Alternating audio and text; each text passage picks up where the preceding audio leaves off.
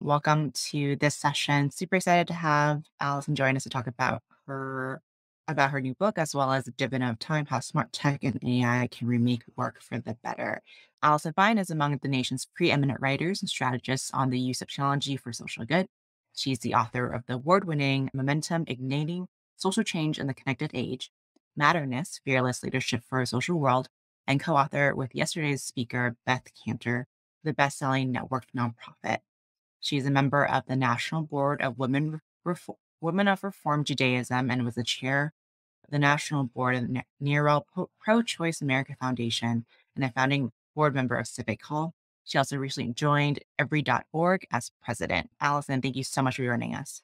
I want to talk to you about the book that Beth Kanter and I just wrote and why everybody here needs to know about smart tech.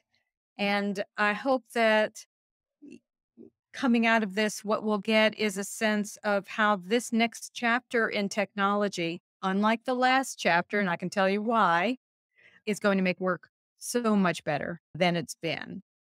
So my work in tech for good is going on 20 years now. And the reason why I do tech for good, I'm not a programmer, either is Beth.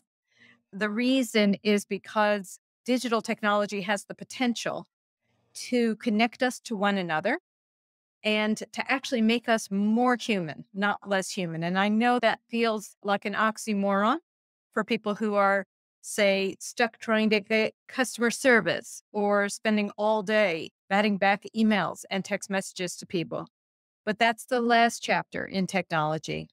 That chapter has us on average checking our email 74 times a day, right? That just put everything on super speed and supersized everything. That's not this next chapter in technology that we call smart tech. And I'm going to tell you what it is. So, smart tech is advanced digital technology that uses enormous amounts of data, Library of Congress sized data sets, to look for patterns within those data sets to make predictions. And this is the long awaited artificial intelligence revolution. AI isn't new. We started to really experiment with AI coming out of World War II. But what it is, smart tech is part of a family of technologies: AI, machine learning, voice activated programs like Siri and Alexa, and the robots, of course. And this smart technology is automating functions within organizations. And so automation means when machines are taking over tasks that only people could do until just a few years ago. This is different than using a tool to write, like word processing. We were writing before, we're just writing now using machinery. Automation is actually doing the job of people. And that's what makes this chapter so fundamentally different from anything we've ever experienced before. So, why are we having this conversation today? Because we're at the heel of the hockey stick. Can you see that hockey stick going along the bottom of the graph there? And then it gets to the end and it starts to shoot straight up. We've been here before with technologies. This is very similar to where we were in 2006, 2007 with social media. There becomes an inflection point where that heel is formed, where commercial products become much more powerful at the same time that they become much less expensive. So all of a sudden, fundraising products, commercial products we can grab off of the shelf have artificial intelligence embedded in them. All of a sudden, each one of us has Siri in our pocket or Alexa on the kitchen counter. And so these technologies have come into everyday people's lives, everyday organizational functions in what seems like the blink of an eye. And every organization is going to have smart tech, some form of smart tech coming into every part of it. This will be affecting fundraising and back office operations, particularly financial accounting. No more frantically trying to get the budget reconciled for the board meeting. It's going to be reconciled in an instant every moment of the day. Smart tech is going to be interacting with constituents and clients on the outside, and I'm going to be talking about that in just a little bit. And smart tech is going to have a really profound impact on how we're raising money and how we're finding donors to raise money from. So it's what Beth and I call an equal opportunity disruptor. But it's different from social media because we can't see it. This is technology that's running in the background all the time. Beth calls it the refrigerator, just humming along in the background, which makes it super important that we understand and actually quite dangerous in some ways because we don't see it, right? Social media, you can see when somebody posts something, you can see when something goes viral, you can see when something goes off the rails. It's right there, it's very visible. Smart tech is in the background, which makes it very different from the last chapter. When we talk about artificial intelligence and robots, the presumption from a lot of people is that we're ready to retire all of humanity and the robots are going to take everybody's jobs. The robots are not ready to do that yet. Maybe someday they will, but we're talking decades out. What we call smart tech is not actually all that smart in some ways yet. It is smart in that it can race through mountains of data looking for patterns. But some of you will see in this picture blueberry muffins, and you'll also see chihuahuas. But the machine learning system that was tested on this only saw blueberry muffins, didn't see the chihuahuas. The amount of data it takes to train smart tech technologies is enormous. And its ability to really discern differences isn't so great yet. And most importantly, smart tech is not ready to build human relationships, right? It's not empathetic. It's not going to discern sarcasm online. It's not going to be great at figuring out what somebody needs in that moment. What we're looking to do in this next chapter, and this is really important, is we're looking to create what's called a co-botting match, CO-bot, cobot, of making sure within organizations that we have the smart tech doing what bots should do and the people doing what people should be doing. And when we can get that really good match of having the technology, for instance, automating expense reports. I just spent many hours doing that this week. I would like that to be automated, freeing up people to answer questions, solve problems, tell stories. Then we're getting the best of both. And that's why Beth and I wanted to write this book, The Smart Nonprofit, right now, before smart tech gets embedded in organizations. We want people to be thinking deeply about what does it mean to automate functions and how do we get to that sweet spot, to that co-botting spot, so that we're getting the best out of smart tech and the best out of people. So what's really important right now is that we stay deeply human-centered in our work. That is why most people came to social change work in the first place. We wanted to make the world a better place. We want to help people. We want to build community. We want to solve difficult human problems. And to do those things well, our organizations need to stay human-centered. Back to the last chapter of computer technology and digital technology, right? That chapter just made us supersize everything and go fast, fast.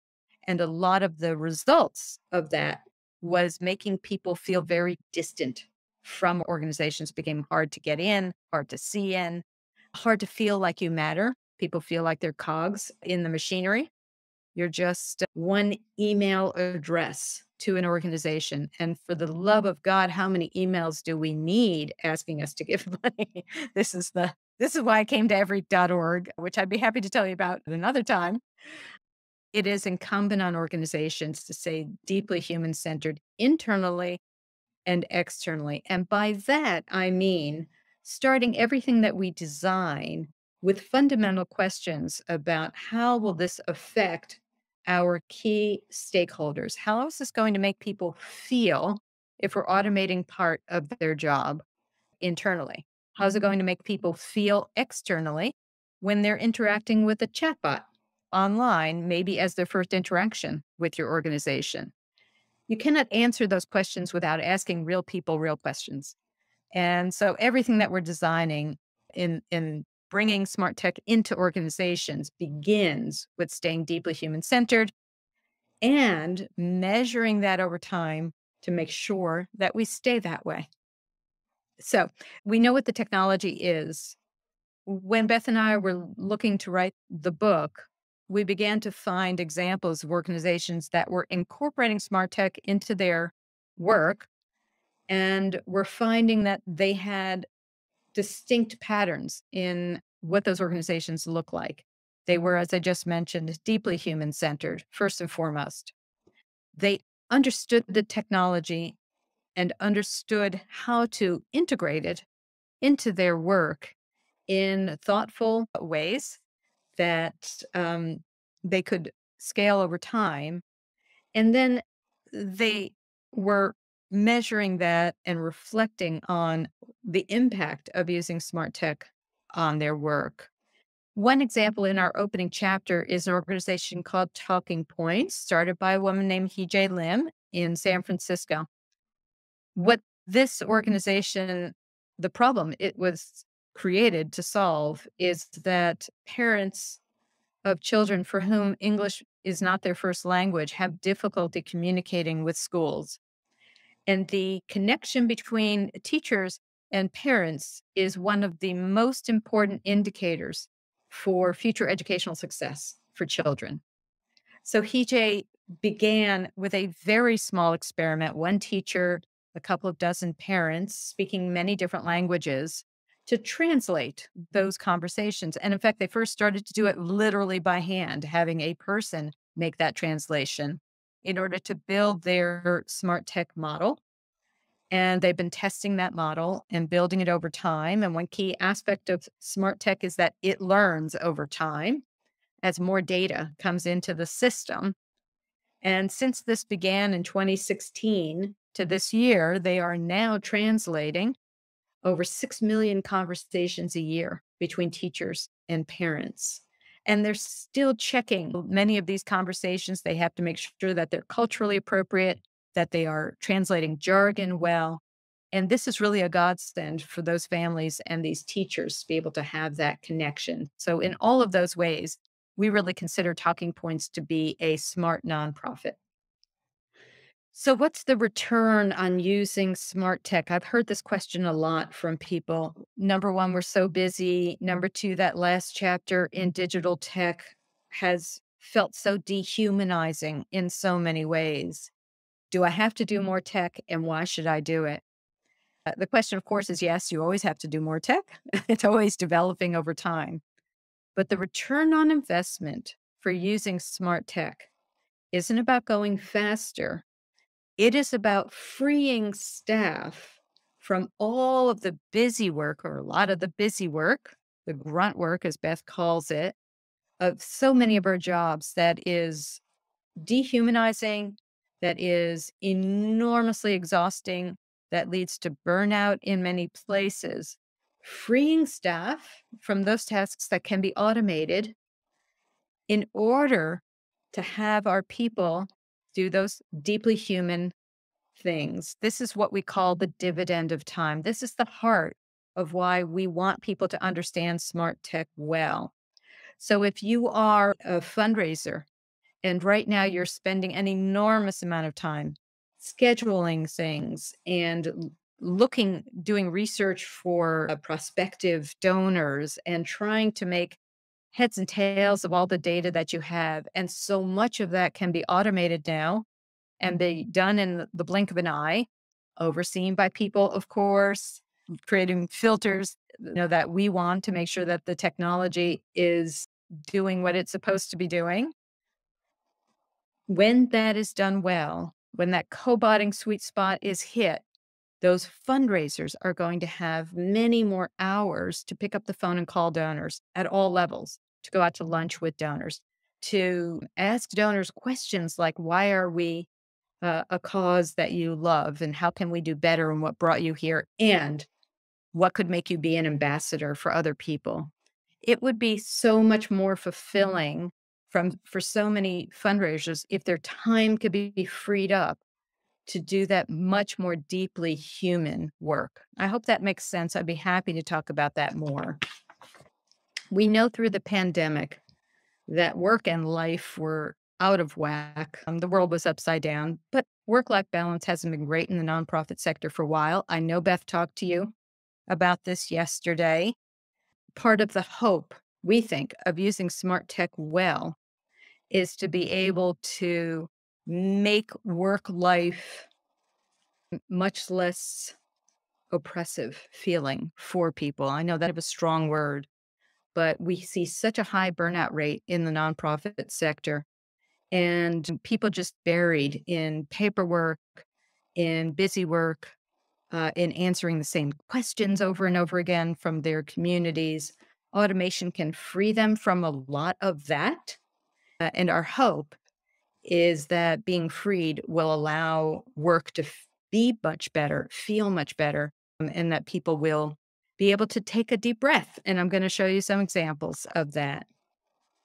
This is a topic I'm really, really passionate about. That's a leaky bucket. And this is about fundraising.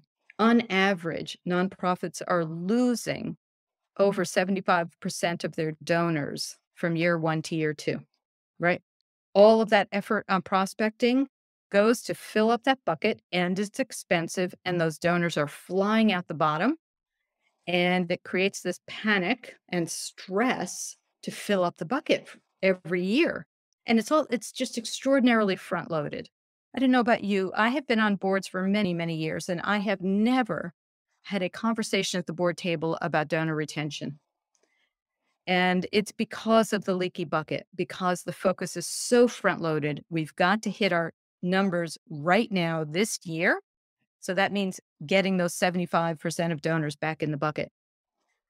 When we apply smart tech to fundraising, as I've just been talking about, of reducing the paperwork, improving the research, freeing the fundraisers to be deeply relational, our bet is that we're going to be able to plug up that leaky bucket, create more donors, more sustaining donors who give more often, and allow organizations to breathe a bit more.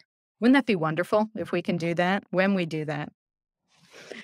Smart tech is a very complicated topic. I don't want to try to simplify it too much. The use of technology, having smart tech doing jobs and tasks that only people could do until very recently, comes with real risks. The first, of course, is to do no harm. If your chatbots, for instance, aren't well designed and you work in an area that could have huge human consequences of not being able to hear something well, not being able to hear when somebody's in harm's way or has a problem or needs help right away, you could be doing more harm than good by having that chatbot in place. If you're using smart tech for hiring, the chances are that product was built with racial and gender biases right into the code, both because the programmer put usually his own biases into the code. Somebody has to make the code at some point. And then it was tested on historic databases because that's the only place where you can get the size of databases that you need to test these products that, again, are racially and gendered biased. So you've got a product that has been through two filters already of racial and gender bias before it's gotten to you. And this is, remember when I was outlining what a smart nonprofit is? This is the knowledge part. You have to know that it is likely that if you are using a smart tech tool to screen potential hirees, to screen potential clients for housing or food services, for instance, you have to know what to ask that vendor about how that product was created and how it was tested. And here's something I feel very, very strongly about. If you ask a commercial vendor how their products were tested for bias, and the answer you get is, our tech is proprietary. You can't look under the hood, right? That's what we own. Then my advice to you is go find another product. There are a lot of products out there because you have a right to know about what biases they've tested for. And if you don't have a partnership with that developer that is willing to talk to you about that, then move on.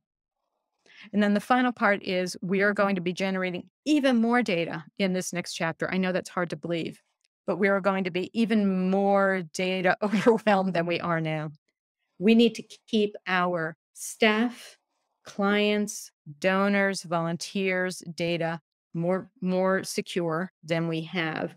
For instance, the standards that the European Union have developed, the GDPR standards for obtaining data privacy, has a right to be forgotten by people. You can erase yourself from somebody's database.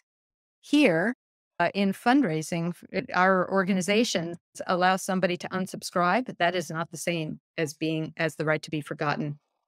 I think we ought to raise the bar on privacy. We ought to be thinking about what our donors and constituents need and deserve from us, and we ought to raise the bar in the nonprofit sector. Okay, so now I'd like to run through a couple of examples of how smart tech is creating the dividend of time and being used by nonprofits. I'm looking at some of the comments. Extra Life is an annual fundraising event aimed at video game players and there are a lot of Canadian participants. So they created a chat bot to answer the question they get all the time, which is my donation being registered in Canadian dollars or American dollars? And there are a lot of questions about transactions that they were getting. And so they find this chatbot, which was enormously well received, because you can imagine video game players, gamers, really want to talk to a chatbot to get an answer. And not only did this save staff enormous amount of time answering these questions, it freed them up to be paying more attention to the game itself, to their fundraiser, and to celebrating what was going on in their fundraiser. So chatbots are really the first way that we're seeing a lot of organizations engaging with smart tech. There are a whole bunch of products for creating your own chatbot. You can do it through Messenger on Facebook. I don't recommend it, but a lot of people are using it. And it's just a really easy way to make sure your organization is answering the same questions over and over again automatically and at a time and a place that users wanted answered. When people complain about chatbots, like I didn't get my question answered, that isn't a technical problem. That is a human problem. It wasn't designed and tested well. So that's why you're going to be a smart nonprofit and you're going to become super knowledgeable about chatbots and you're going to test them well before you roll them out to make sure that they really are answering the questions and problems that people have. This is one of my favorite examples. This is the National Aquarium in Baltimore. They had a development team in-house that was accustomed to working and a ridiculous amount of hours during the week and on most weekends and a very high burnout rate. They incorporated some smart tech products into donor prospecting and the first communications out to donors that can be customized to the interests of those donors based on what they have in their database. Other products are scraping data off the web to match people's interests to those first communications, which never go out without a person looking at them first. So you're not just automating that communication, but that combination of reducing time on prospecting and helping to get those first communications out the door did two really important things for the National Aquarium. One, increased their success as fundraisers. Hurrah, that's fantastic. But just as importantly, change the culture of that department. They are no longer working 14-hour days. They are taking weekends off. People can breathe a bit. And when you're not as frantic in fundraising, When you have time to pick your head up and look around the world, you become a much, much better relational fundraiser. You get to know your donors better. You understand when somebody is beginning to lapse and you reach out to them more, and you can hear what their interests are when you breathe, not just what you need as an organization. And we know that feeling so well. It's just pervasive in the nonprofit sector of fundraisers who are just always sucking the world in for what they need. And because the job is so difficult and they are so super stressed, and we need fundraisers to be able to be in conversation with their people out in the world. So that's what the National Aquarium is doing with smart tech. We love the Trevor Project. They are providing online counseling for LGBTQ plus youth who are in trouble or feeling stressed. And what the Trevor Project did was they identified their exquisite pain point. See, smart tech is like hot sauce, not ketchup. You just need a little bit. You don't want to pour it over everything. And so, what they found their exquisite pain point was that they had a lot of potential clients at Trevor Project, a lot of potential volunteers, but not enough help to train the volunteers to do this very sensitive work. So they created um, chatbots to help train the volunteers. Not alone, there are always people supervising the training, but by using the bots to train people and then allow people to practice their interactions with the teens before going live, so to speak, they were able to increase the number of counselors by a very large amount. And so Trevor Project has just done a beautiful job of identifying a very specific need for smart tech to allow their human assets to come fully into play and allow the trainers to engage with the teens in need. It's just a beautiful case study. As I mentioned, hiring using smart tech is quickly growing as an area of software development, but also is quite fraught in terms of racial and gender bias. This organization, You Include, was started by two women of color who have created a product that takes into account all of the different ways that hiring is biased against women and against people of color. So they've created a smart tech product that is anti-bias by definition, by design, and they are growing very quickly. So if you're looking for smart tech to help with the hiring process and then with HR, we would strongly recommend that you take a look at You Include because they're just doing a beautiful job of making HR smart tech deeply human and creating that co-botting sweet spot. So, how do you get started? That was a lot of content. I hope that you'll have a chance to read the book. It's full of stories, it's a nice, fast read, um, and that you will be thinking about how to begin to use smart tech to make your organization a smart nonprofit. In order to begin to get ready, you need to dig in this, in the entire up and down of your organization. The C suite needs to be intimately involved in this because automating services is, as you've just seen, I hope, a difficult process that has to be done well. So this is not something smart tech is not a software product to be sent down the hall to the IT guy to figure out. The organization really needs to be engaged in this conversation of what's our exquisite pain point and where and how could smart tech help us with that. The set in this equation is identifying vendors and products that meet your values, that are willing to share how their product was developed and can help train and support your staff. And then the go is to create a small project to learn how it's working, to see what the impact is internally and externally before rolling it out even larger. So that is what I have to present. Other Allison, I would be delighted to take any questions that folks have. I know that was a lot of content. Hi, thank you so much, Allison. That was really meaningful to me, and I kept on thinking about how organizations could use smart tech to really strengthen trust and empathy with their stakeholders, whether it's their own staff or volunteers, but also external donors as well.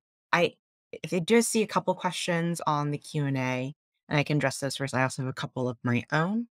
Stephen, I think if I can just should I can pull the Q&A from Lisa.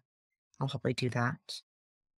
Thank you. So Lisa asks, and this is a maybe very specific question, but handling legal requirements while using GDPR, for example, with IRS legal archive requirements, employees can request payroll information 30 years after employment. So this is a very specific question, but wondering, Allison, if you have an answer to this. This is not my area of expertise. It really does apply only to organizations that are doing work in the European Union, but that is a place where you're going to need some expert legal and financial help. Thanks, Allison. I do have a couple questions on my end. As you mentioned, fundraising is a very strong source or strong element for where smart tech could be of use. I think thinking of where we are at the end of October, we're really close to Giving Tuesday. Wondering if you can speak to a little bit more on the fundraising since it was just brought up briefly, but I wonder if you can dive a little bit deeper there.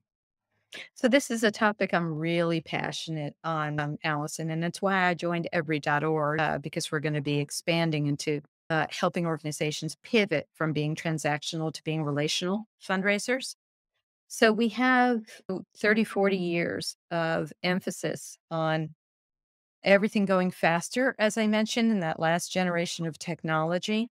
And what it did for fundraisers was emphasize acquisition over everything else, right? And acquisition is really expensive. If you are immersed in that spray and pray prospecting, right? That's buying lists and sending out those emails and direct mail pieces, or not having enough good data on who might make for a major donor, how much to ask people for. It just becomes this crapshoot. And what happens is those response rates are so low, like you're looking at 3% is a good response rate on an email, acquisition campaign, and you've just lost money on that acquisition campaign, right? The premise that all of this was built on was don't worry about losing money in year one from that acquisition campaign because those people are going to be with you for 7 years, right? And you're going to make up that money on the back end. What we're seeing with the leaky bucket is they disappear in a second. And this panicked response is so painful to see. I've been doing this for a really long time. I don't think I've ever met a development department that isn't in a panic about meeting their near-term revenue goals. And it's just a broken system. It's just fundamentally broken. So what smart tech can do is it can give you a much better picture of who your donors are, right? What they like, what they respond to, what they give to out in the world, all of those pieces of data that exist.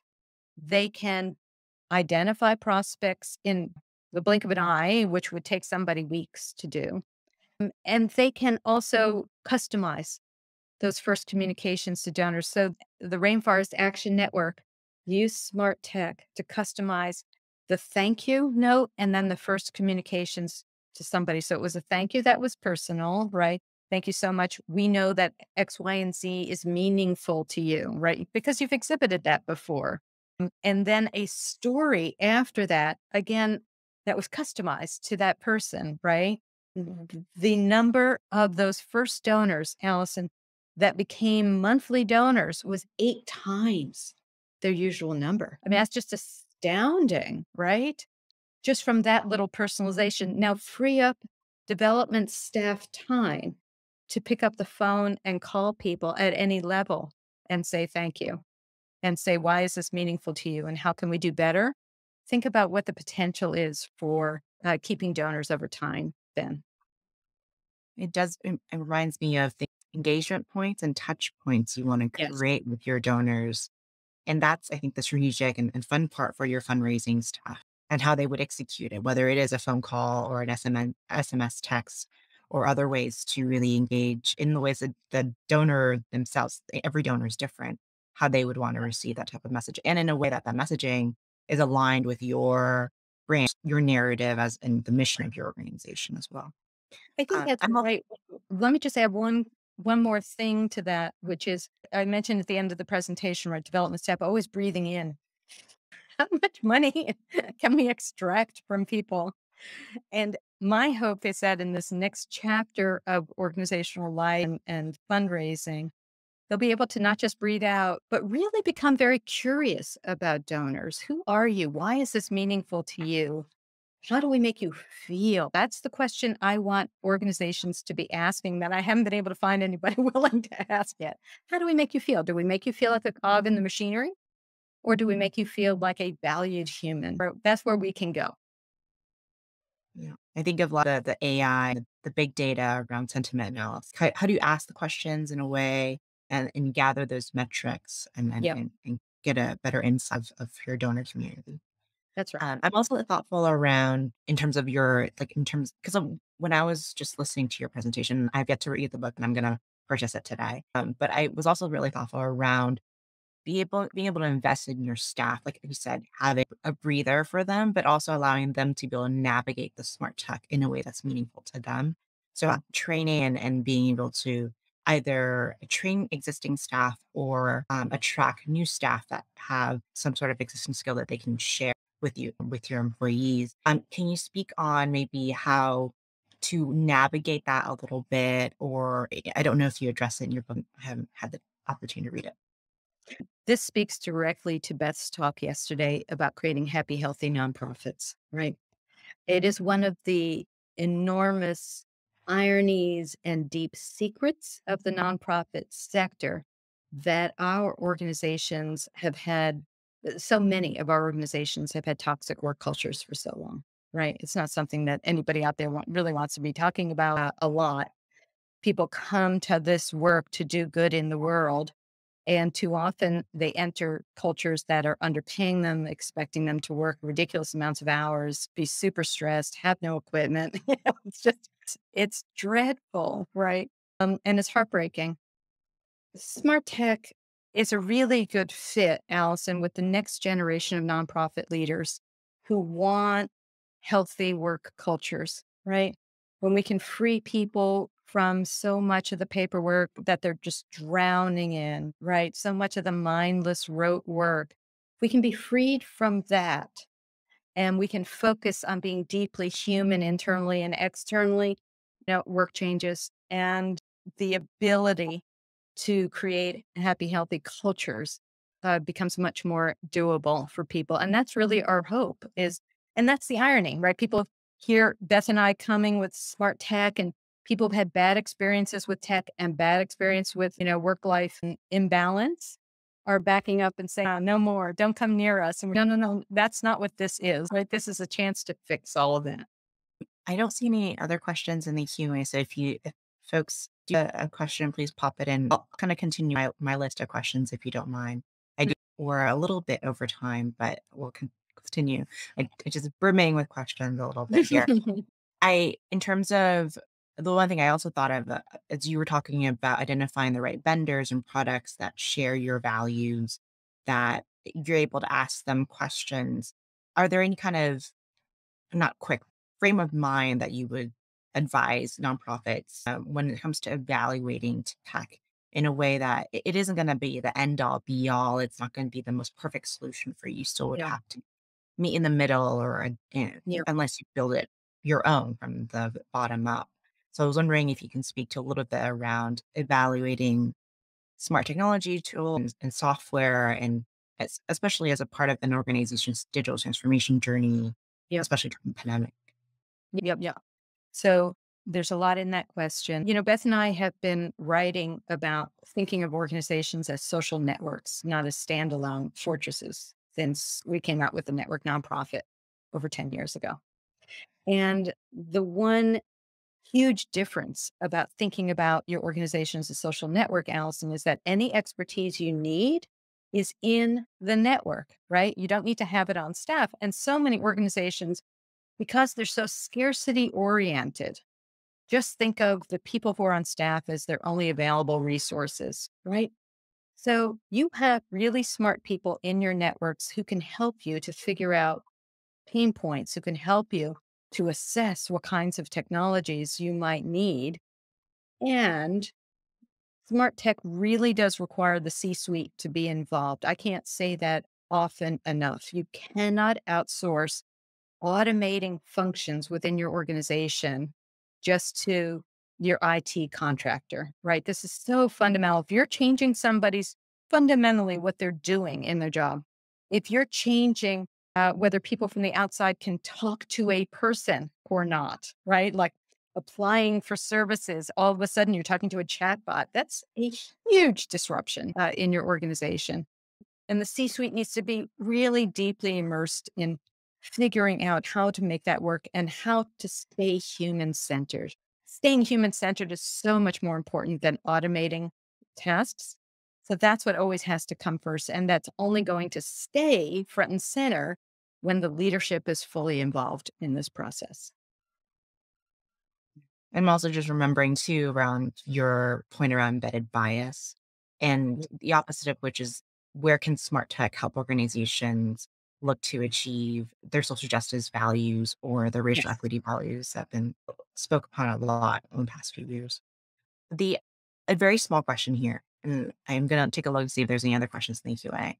But I wanted to ask about because you just joined every.org as president. It also made me think about if in your book or in your research, if there's quick smart tech tools or things that you're thinking about as you're going in or as you started your new role.